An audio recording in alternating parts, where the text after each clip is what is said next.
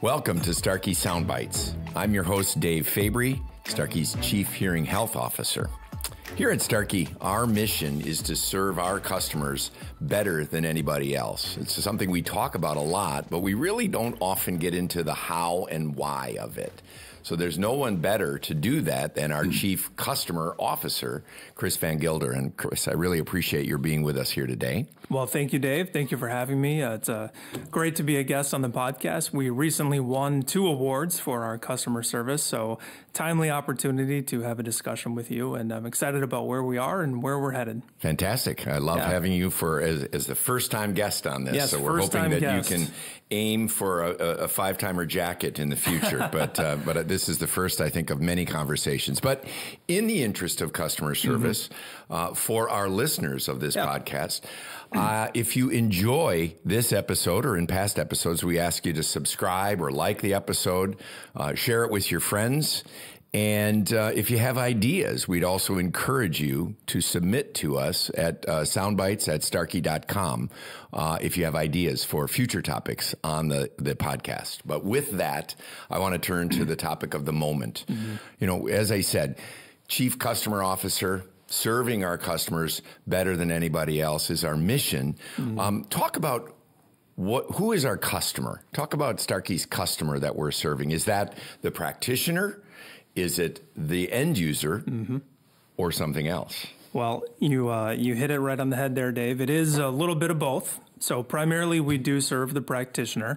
Over the last several years, we have seen an increase in our consumer or patient support as well, as patients appreciate an opportunity to call into us directly and receive some support as well after they've had a fitting and are working through maybe some connectivity or some other potential questions that might come up. So we get about 370 phone calls a day. Wow. From the consumer, the end user, but also primarily our customer that we serve and have sought to serve for the past 60 years better than anyone else is the practitioner that are probably largely the majority of your audience listening to this today. Excellent. Well, yeah, I think that it's really a reflection of the change in the products, that now many of the products are connected to smartphones. There's features that really have compounded the challenge for, let's say, a first-time user. We aim to make that product and the delivery of that as seamless as possible. But I think it's reassuring to know that not only are we trying to provide the best tools for the practitioner, the audiologist, the dispenser, but then again, to be able to field some of those questions directly from the end user if the professional would like to have them and have us serve as a backstop for them to help ease that transition. Yeah, definitely. And as you said, we strive to make everything as efficient and easy to use as possible throughout the organization, everything that we release. At times, of course, there are folks with questions, and so those consumers will call in, and I'm really proud of our consumer support team. It is a lot of technical support, and one of the unique things about that team and the work they do is sometimes the length of the phone call, for example. So you talk about the dedication and how it might help our other customers, the practitioner, with supporting them and their patients. We'll take calls that can sometimes take up to 2 hours to just help them out, walk them through step by step to make sure that they're comfortable with whatever new product or device that they may have purchased, and hopefully have them on their way to a really exciting experience. And again, providing that value to our other customers so that not that they wouldn't want to deal with that, but it's another value add service that Starkey provides for all of the customers that we serve. Yeah, I think it's so important, and we can support all of that. But is there anything else with regards to customer service that you can define, if you will, within your role? Well, at a high level, so one of the things that, for me, goes to the value of customer service, we have both the proximity to the customer, of course, but then our position in the organization. So not just at Starkey, but really any company, large or small, customer service is typically at the epicenter between operational teams and the market-facing teams. So while, yes, we're on the front lines, of course, we're often dealing with, reacting to, responding to, or resolving a consequence of a decision that was made or a product that was released well before we got that phone call. So we're in a unique position within the organization that contributes to our overall shared success. So it's no surprise that our founder, Bill Austin, it was no accident that he wanted to focus on that as a competitive advantage. And that's precisely what he's done, and the legacy that we strive to uphold in really positioning customer service as a competitive advantage for both, for Starkey overall. Yeah, and I hear that from our customers, those hearing care professionals, all the time, that they love customer service and customer support from Starkey and the way that it's provided. And we'll dive into that a little bit more. But what I'm hearing first and foremost is teamwork is really essential to this, and communication across a broad swath of the organization. I think that's central. If what I'm hearing you say, you really need to have that breadth of interaction and connection throughout the organization. Yeah, absolutely. So as you noted, our mission statement at Starkey is to serve our customers better than anyone else. And that is not an aspirational goal or a vision for the future. It's what we do today. And it's why 5,000 employees around the world get up 5 days a week to go to work, regardless of their job title or their geography. And that's something that we as an organization have aligned around, and because we know the importance of it. We've looked at external studies. Harvard Business Review did one of 75,000 consumers, where they found, by and large, the number one factor that customers want is quality level of service, far beyond product features or even price. So you look at the things that can separate you, can differentiate you. We know that customer service is one of them. And, at Starkey, we had that advantage. Again, that Bill Austin founded us upon 60 years running. As an organization, we are aligned to it. We have bought in. And as a result, we work very, very well with players throughout the organization to be very proactive in delivering the highest quality customer service at any point in time. Indeed. And I'd like to pivot slightly, to consider the fact that most of our listeners are, many of our listeners at least, are small business owners, as well as practitioners. And so when you're talking about customer service, supporting an organization of 5,000 professionals, that may seem, a very long ways away from what many small business owners are doing. But the reality is many of these principles really are the blocking and tackling that come with any business. And when you talk about this, it's often when you call up on the phone is still the way that many end users interface with their customers and their providers, if you will. That receptionist who answers the phone is their first point of contact. Shed a little light on the way that Starkey views this differently than the rest of the industry. I know many times when I call for customer service for entities, I'm getting a recording. Yes, so you're definitely not wrong about that. So we live in a world today where companies, regardless of industry and regardless of size, are moving away from service with a human touch, that live voice that we value so much. I spoke to, we take 2,000 calls a day. Yeah. They are answered by a live voice, typically within 5 seconds. And then within 50 seconds, you are transferred to the appropriate person who can handle your inquiry based on what you provided to that operator. And I love the fact that our operators know most of our customers by name and vice versa, because we've established that relationship. So that's incredibly important to us.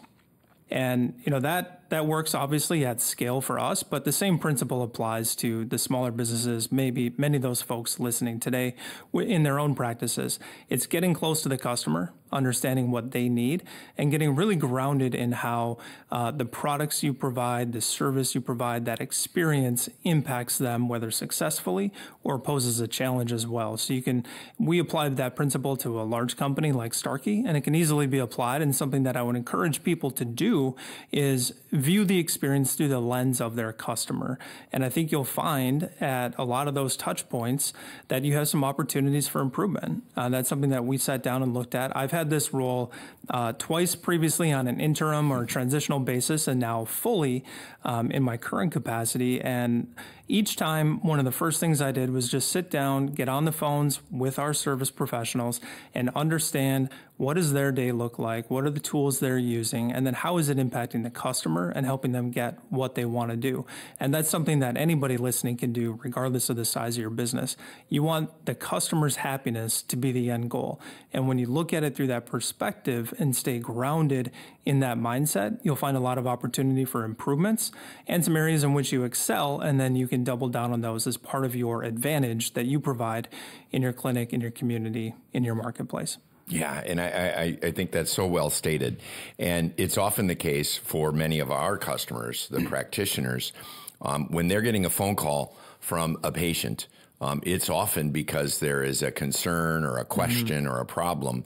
And I can tell you from my personal experience, I'll call the toll-free number sometimes when I'm traveling just to see how quickly I get transferred. I'm clogging up your system, but You're the one. I really appreciate how quickly, a friendly voice helps diffuse any sort of anxiety or concern that a patient is already experiencing. That's often why they're calling. And so I'm always amazed. I hear a friendly voice that I recognize and who often recognizes me right away on the line. And there's nothing like that to really, help get the conversation on the right foot. Yeah, absolutely. It speaks to a point where a lot of companies, they focus on, in terms of training, overly scripted call flows, things that their agents have to follow, the flow chart, the complexity of process and procedure. We don't train that way. Do we certainly have parameters and guidelines? Absolutely. But we seek first to understand what is the nature of the call, appreciate their concern, use that empathy to understand how we can help them best. And then we give them the freedom, the autonomy, the empowerment to make that person's day. And often we found that whether it's a consumer calling in or one of our customers or even outside the industry, people really place a higher value on just getting the basics, the fundamentals, get them right. Nobody wants to be told, I don't know, on a simple status call inquiry or a fulfillment question.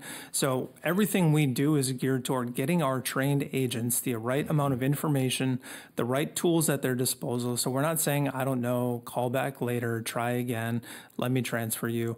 It's all about just understanding, because we're all consumers in our own right. And we know the frustrations that we have in our daily lives. So how do we empower our service professionals to deal with them as quickly and efficiently as possible?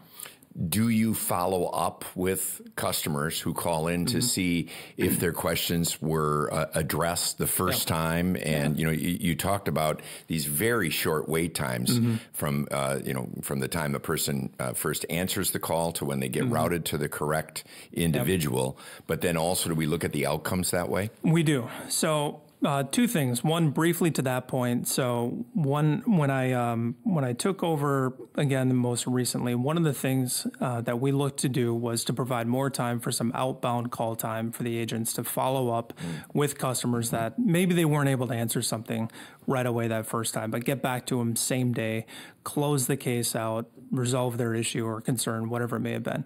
And then secondly, I wanted to measure that.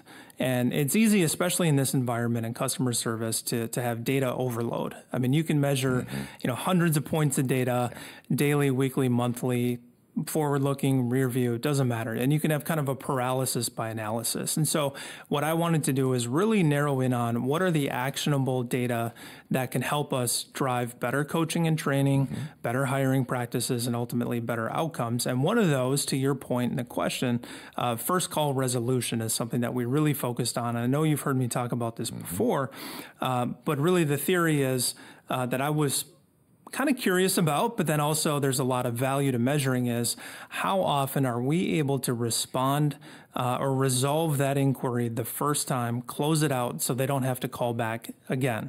And that's beneficial, obviously, to the customer so that they clearly have a quick and efficient response. But then also it can feed some data. If we had a poor first call resolution rate, we can look at those cases and understand the why behind it.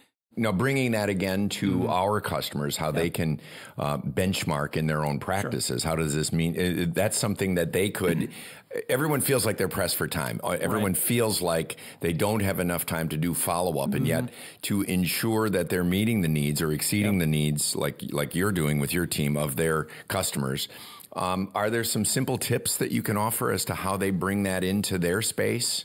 Yeah, certainly. So I view it as invest now to save later. And we put a lot of resources and time and attention into, what is the preparation we need to conduct ahead of time to ensure a successful launch like Genesis AI, to ensure that we can handle any issues that might come up. And that goes back to something you touched on before of that internal alignment and communication. So, our team leaders, our managers are constantly integrated and speaking with representatives from product management, operations to marketing and sales, and understanding what might be coming that we need to address to get ahead of it. And one of the big things that I've stressed for our team and the customer service department is to adopt a proactive posture versus a reactive one. It's easy to sit back and let things happen to you, but if you assert a service mindset in the organization and say, no, we need to be part of the decision making, we need to be a part of the discussion, we need to inform that journey for that patient in that practice to achieve better outcomes. We've seen that pay dividends quite a bit, in some of the measurements that we've talked about and beyond. So it comes down to really placing a high value on the importance of service, and that can manifest in different ways. Not everybody listening is going to have a team of agents on the phone, 140 of them or so on the phone, but service shows up in different ways. And going back to walking that journey and using that to inform decisions that you make in your practice to help then achieve better outcomes. And so again, it's spending that time up front, that investment of time and resources, so then you can save that on the back end with less repeated inquiries or issues or frustrations that might come along. Excellent. So you said, again, 2,000 calls a day? 2,000 calls a day. And then is that in addition to the 375 that you mentioned from end users? Is that different team or same team? That is actually in addition to. Wow. So it's quite the number. Huge call volumes. Now, in addition to those calls coming in on the phone, talk a little bit about your team. You have quite a few audiologists. We do. That can assist the professional in the fitting process if they would like. Yes. Talk a little bit about how that workflow goes and how much volume are we seeing with that every day? Absolutely. So I'm very proud of the fact that we have, I believe the count now is 21 audiologists on our customer service staff alone. And I know Starkey obviously employs many other audiologists as well, but their dedication is to help any customer who calls in and wants it, whether it's a fitting in their clinic right then and there through our audiology on-demand service, or just help with product selection, identifying and working through maybe some frustrations or concerns that they've had and identifying the right solution for a patient or how to navigate maybe new products that we've launched. And so, we do tens of thousands of those sessions and inquiries every single year, just on that audiology team. We also have a team. Internally, we call it IIR. Really, their focus is on in the custom products, which we all know Starkey has a competitive advantage there as well. When we see an issue in the build process of that, through design, modeling, and the production of it, where we need to call back out and speak to the clinician and work through a best fit, a scenario that, hey, what if we did this versus that?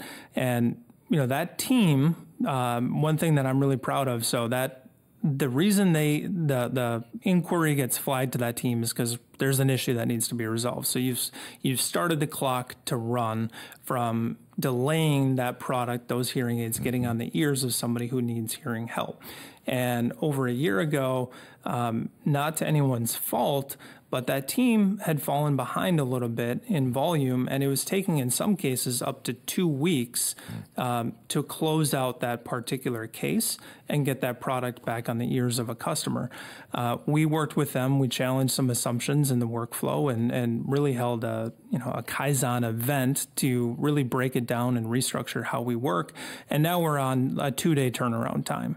So that means we're helping people hear better in a much shorter amount of time. We're resolving those inquiries, and we're working through them to help the clinician move on in their practice and see more patients and spend less time with a potentially frustrated customer who doesn't have their hearing aids and get that resolved for them in a much, much quicker amount of time. Wow, fantastic to really shorten that delay. I mean, hearing aids are not an impulse purchase, but once people make the decision to proceed, we want to keep that delay as short as possible and ensure that we're helping the professional streamline that process so they can help their patients have better hearing and start that journey right away. Yeah, because that's the end goal, right? Is we say hear better, live better, right? So how quickly and efficiently can we help people in all walks of life, regardless of where they live around the world? How can we implement best practices to ultimately get them hearing as best as possible, as quickly as possible?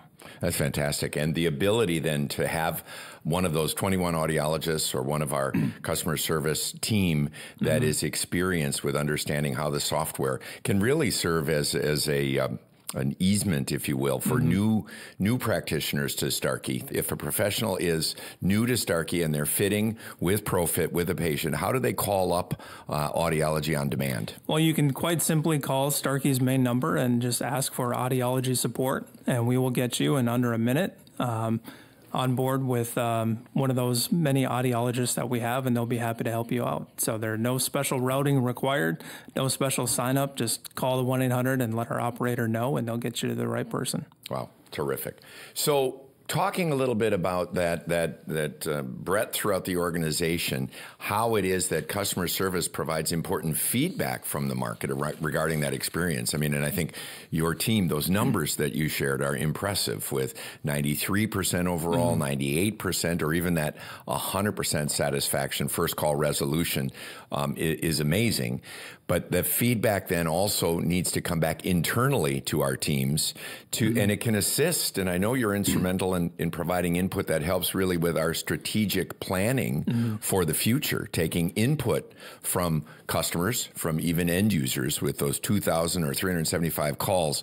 Is there a mechanism that you're logging the content in these that can help provide feedback to the organization? Yeah, certainly. So we track, of course, call type, and then product inquiries, and we take the notes on it. So we also have trending issues, if you will. Issues might be a strong word, but trending topics as well. And once we see critical mass or understand a baseline, we will then work with product development, operations, quality, and regulatory, whomever is needed to take that data to them and to help understand and digest and triage the process to look for, is there a solution we need to implement? Is there a fix that needs to happen? And really to investigate and understand that. So we do track all of that. We have the numbers and the data to support it. And then one thing, going back to proactive versus reactive, I really encouraged and asked that our team leads and our managers are assertive in connecting with those folks throughout the organization to be a part of that process. So it's that feedback loop, but then also on the front end, the decision-making process as well, to ensure that everything that we know, we see, we understand is infused in the decision-making that Starkey has throughout its product development lifecycle. That's fantastic, because there's no better person to talk to about providing input on the fitting software than the hearing care professional. And I think your team is on the front lines because they get valuable ideas from the end users and from the professional regarding how we can get better. Yeah, absolutely. And we work with marketing and the communications team and the sales team. We've developed a very close relationship to understand what are those opportunities and how can we maybe message it better or speak about it better. Because to your point, the customer can tell you everything you want to know about how you want to talk about it and what you need to look at and influence, whether it's a design decision or just simple training and communication. So we want to be a part of that conversation. You know, I've talked about we're at the epicenter of ops and marketing, or ops and market facing. But we're also one of the big four of market development: sales, training, marketing, and customer service. And we work very, very closely to ensure that all the content that we put out, the things that we discuss, the internal updates, the communication we have with our teams is all focused on getting the right information at the right time so that we can in turn speak to our customers and help them out as efficiently as possible. And that's all part of that loop of taking that feedback, understanding what's happening with those 2,000 calls a day, aggregating it, discussing it, and then getting it out. So hopefully everybody's having a much better experience as we go along. Excellent. Well, as usual, time is short on this. We have so much, and you've shared a lot about the organization and structure of your part of the organization. A very big, like you said, one of the big four on the market development group side. And I think really central to Starkey's success is that customer service support. The tenure on your team, you talked about the number of people, the average tenure, and I think many people come into the organization through customer service. I know sometimes it's a frustration is that, they come to the company through customer service and then they grow in the organization. And so talk about the average tenure. Yeah. Talk about how you measure success in your organization. Well, you raised a good point with the maybe the mentality that, especially here over the years, that customer service might have been viewed as a maybe an entry level or an opportunity to get your foot in the door, right, and then move on. Often sales, marketing, etc. One of the things that I really wanted to change and shift in terms of culture and our people development was getting them to stay as career service professionals. Yes. So we revisited how we interview, how we hire, how we train, and how we develop people and provide them opportunities to grow new skills within customer service. And so that it's not viewed simply as, okay, I'm going to put in my 2 years here and then I'm going to move on, because there's a great value in investing in them up front and having them stay.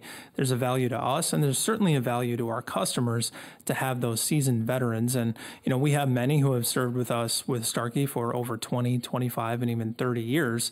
And we're very, very proud of that. We obviously have some others who have just joined the team, but through our interview and recruiting process, we've identified people who view this as a career path, a career opportunity in which to stay and grow in their skill sets. So that's been a big cultural shift. It doesn't happen overnight, but it's absolutely been a focus of what we want to do to lower that turnover rate and create that consistency among the team by providing them opportunities for promotion, for growth, for joining different teams within the CS umbrella. And we've seen a lot of success. In fact, we just had a department update, I believe, last week, where I shared over half a dozen folks who had moved up in their journey to different teams. They've grown their skill set, learned new things, and shifted over to help us in new ways. And we want to take care of those high performers in both the challenges and the reward for their commitment and dedication. And most importantly, we want to keep them because they're the best at helping our customer too, rather than having them get frustrated, move on, and we have to go hire someone else. So it's absolutely been a big focus. I'm really proud of the tenure that we have. I don't know the exact average, but if I did the quick math, it's easily over a dozen years on average when you look at the department as a whole. And that's something that we're very, very proud of, and we want to look to maintain, even as begrudgingly a lot of those veterans will decide that, retirement approaches and they decide to move on to a different chapter. But I think you've done a great job of establishing a career path, as you said, where people want to be focused on that customer and really identify that as a home, because it is so central to our organization's success. And I think for our customers listening to this and thinking about the size of their organization, there's always some new trend or new approach for business and business books and the latest flavor of the month. But I think both Starkey and another organization that I work for, Mayo Clinic, have been, Starkey's is serving our customers better than anybody else. Mayo is the needs of the patient are the only interests that matter. I think fundamentally, if you focus on exactly what your team is focused on, the customer, and ensuring that their journey is a successful and happy one, everything else finds a way of working it out. And I know Mr. Austin established this when he started the company in '67, and Brandon is relentlessly focused on serving the needs of the customer. And I think you have really picked that up and carried it to another level. Well, it speaks to the value that Starkey places, the importance we place upon developing relationships. We don't pursue transactions, we cultivate relationships. And any listener who's been to maybe a Hearing Innovation Expo, an on-campus event here at our headquarters in Eden Prairie, or anything else that we've facilitated, you know the value we place on the experience and the relationship with those customers. And so having folks who stay within the organization on the phones, interacting with customers for a long period of time, you're, of course, developing and strengthening that relationship, and that can help. It's mutually beneficial. Of course, it benefits the customer and those listening, but it helps us to have those long-standing relationships too, of course. It can help you weather the uncertain times. It can help you with maybe a little more patience when a release or something doesn't go quite as planned. They understand the humans behind the company, and they're proud to be a part of it, despite maybe a bump along the way. Hopefully there are a few, but it happens from time to time. And one of my favorite things is when we have customers on campus, as we will here soon after we're recording, they'll walk through the customer service area and they will see people and call them out by name and give them a hug. And I think as we reflect on all of us being consumers in our own right, when was the last time you felt compelled to hug a customer service representative in another environment? But it happens routinely when folks are on campus here because they know and they place a high amount of value on that relationship and that service that we provide. Yeah, I think it'll be a relief to many of our listeners to know that despite the growth of OpenAI and chatbots, you're not planning on replacing that human touch anytime soon with natural language processing and voice AI, where you hit on it earlier. Empathy is something yet that we haven't broken the barrier with we haven't AI. taught the robots. And so your team is going to continue to answer calls and serve our customers with a human. I knew we wouldn't make it the whole time without talking about AI. Is there a place for it? Absolutely. Will it replace what we do in our model? Absolutely not. One of the journeys that we've taken in terms of internal systems and tools transformation is updating our CRM, making the platform more consistent, more scalable globally, and enhancing its features and streamlining a lot of the work that our agents used to have to do on multiple tools. It has AI components, but it won't replace who answers the phone, who responds to that email, that text. It can augment and support. We have a lot of, as you can imagine, complexity of information, whether it's product, policies, or services that we provide. And so, you can leverage AI tools within these existing platforms that we have to make that interaction even more efficient, but that doesn't replace the human voice. And that's something that, Brandon and I have talked about, of course, is, no matter what happens and comes down the pipeline with the advancement of the AI era, we're not going to change who we are fundamentally and what we do with the human voice, the live agent on the phone with that smiling face. And so there's a place for it, absolutely, to augment what you do, but it certainly won't replace. Excellent. I'm glad to hear that because I enjoy very much all of your team members when I interface with them, and I do so with regularity. Yeah. So one last closing comment then, thinking about serving our customers better than anyone else. We talked a little bit about some of the metrics, some of the best practices, some of the ways that you do this on a large scale, but bringing it down to the professional in a private practice, in a small business. Any final words of advice from your role on this big stage, if you will, as to how they can bring it to their practice? Well, I would say it's similar to what I had said before in terms of proximity to the customer, or in this case, the patient. If you can understand and prioritize their journey from that initial phone call that you mentioned, that often starts the process, establishing what they might expect, understanding what they might need and their concerns so that you are ready for them when they do show up. It can help eliminate that no-show rate that I know some struggle with, but understanding that journey every step along the way. And how is their happiness impacted by what you do, the decisions you make, how your staff presents themselves during that interaction, and then the follow-up too, of course, because we know that the cost of acquiring a new patient is 6 times or more than just to retain a current one. So if you can provide, deliver on the basic fundamentals, deliver on what's expected, and then provide some areas of exceptional experiences and retain them and have them as loyal customers or patients in this case, that will pay dividends. And then they are sharing that with their friends, their loved ones when they might seek help as well. And it goes back to, invest now to save later. Right. Do it right the first time. Take the time to understand it. And I mentioned before too, I mean, we've had to look at, I've, hopped on the phones and gone through the journey and talked to our customers.